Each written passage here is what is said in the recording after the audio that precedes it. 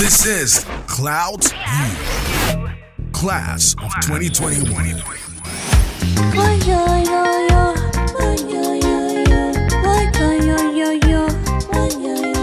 For far too long, the Port Harcourt music scene has been treated like the adopted child of Naija music. But in 2020, they have muscled up their way into the forefront of collective consciousness and proving that there's more than one music capital in Nigeria.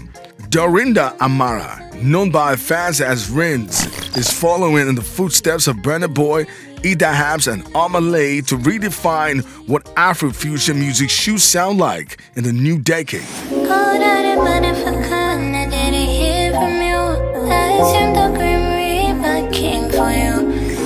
Her new single, Dead, is smooth and understated, but no less powerful, and she closes out the year with nothing to prove.